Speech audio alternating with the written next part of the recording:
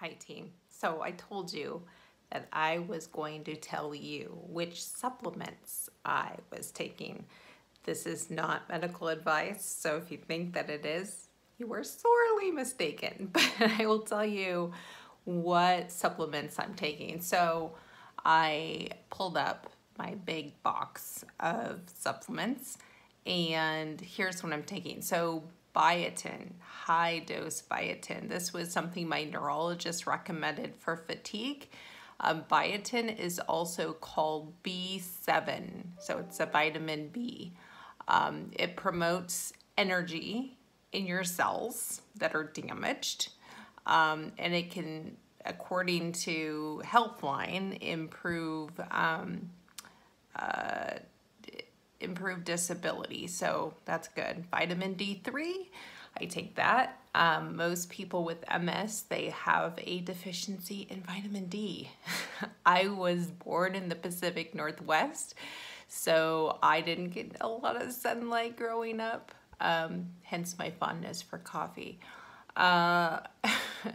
So I take vitamin D3. Now you're gonna notice that there are variances on vitamin D.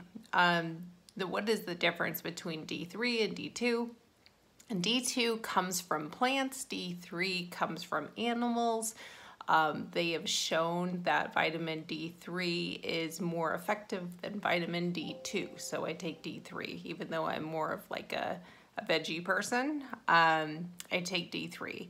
Magnesium, I take magnesium to help with muscle cramping. It's supposed to help with muscle cramping and spasms. That's why I take it. I take it in addition to baclofen, which is a prescribed medication, but I take magnesium. I also take potassium for the same reason. I don't take as much baclofen as my doctor has recommended because I think I can get through the day without having to take it. And baclofen kind of makes you tired. CoQ10. I take that because it reduces spasms, but it also helps with liver damage, specifically if you're taking a statin like me. I take a statin. It's okay. Fish oil. Fish oil, you know, we're supposed to eat fish. It's good for you, and sometimes we don't eat enough of it. But fatty acids are supposed to help us with inflammation. So I take fish oil. I take multivitamin. I also take alpha lipoic acid. Have you heard of this? It's an antioxidant, but it's supposed to also reduce inflammation, and we all have inflammation, so I take that too. I take a probiotic. Everybody should take a probiotic to keep your gut healthy and everything normal downstairs.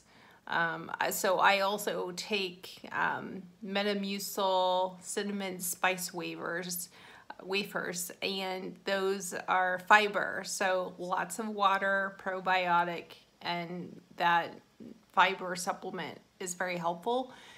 Cranberry supplements. I take those because I have a propensity of getting UTIs, and those are no fun. No fun. So I try to take cranberry and try to eat cranberry to help keep that whole system working.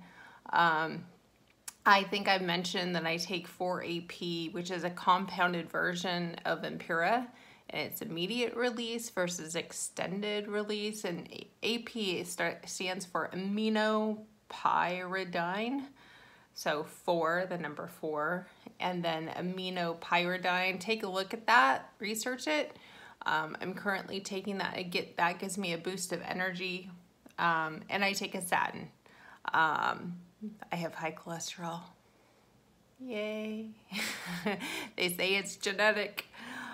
So that's everything that I pretty much take. And yeah, it's a lot. It looks like CVS in my pantry. Just saying. So hopefully that was helpful. Gives you a little insight as to what another person with MS is taking and why they're taking it.